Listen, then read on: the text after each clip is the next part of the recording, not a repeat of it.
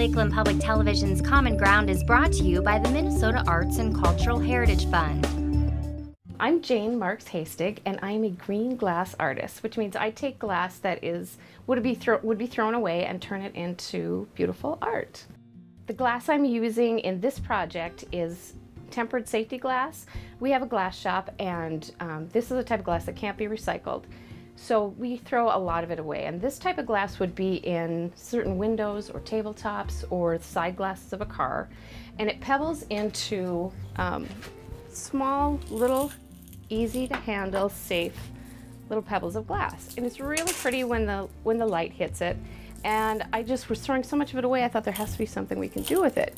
So I found a way to paint it, and that's what I'm using on this glass-on-glass mosaic. And it's not a traditional mosaic. I use a lot of open negative space to let the light through, but it's really a cool medium because of the transparency of the glass. You can work on both sides. You can add a lot of depth. And this is this project is called Broken Arted.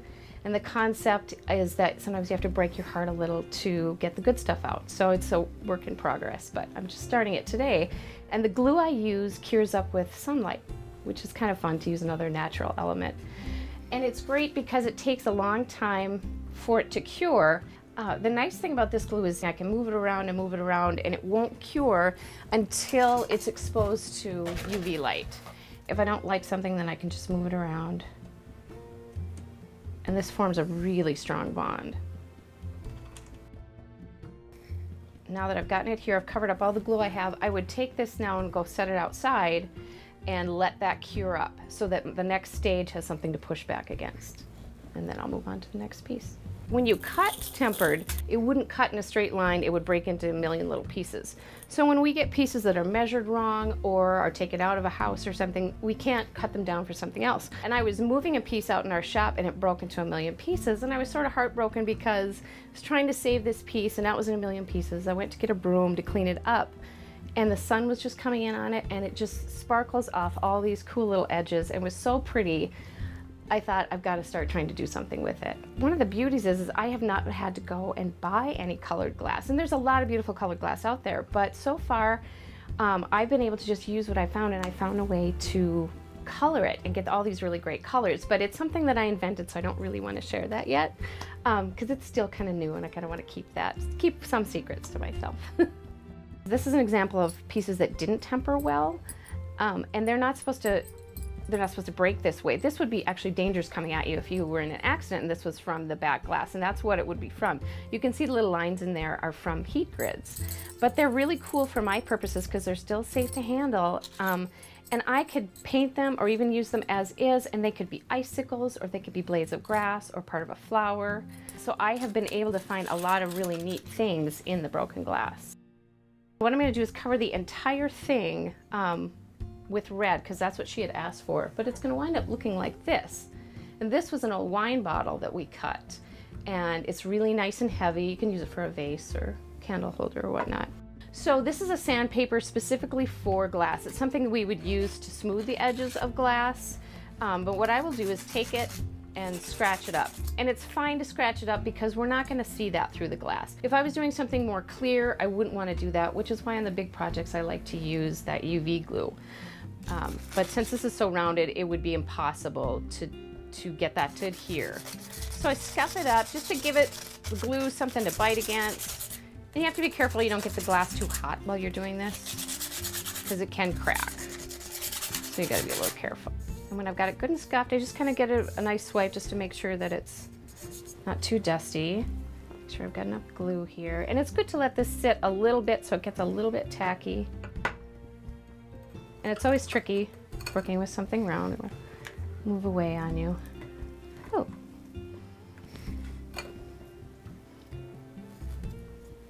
And this I have to work pretty quickly, so I usually do a small amount at a time. And it's great when I can do a project that's using the same kind of glass, because then I can pretty quickly move through. And often I will try to put a lot of clear glass in because the clear glass really shows light through. If this were going to be a candle holder, I would do that. You can see it bends down a little bit here.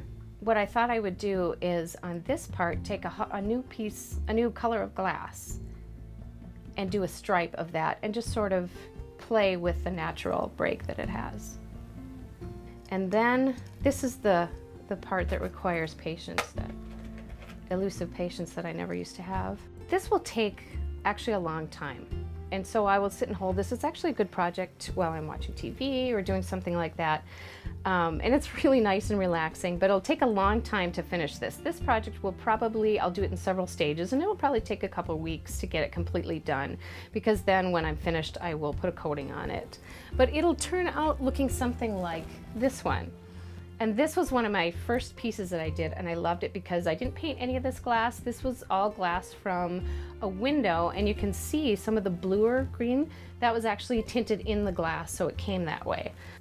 When I first discovered this and then decided I could paint it, I wasn't thinking that I would use it as an artist at all, but I thought artists might use it.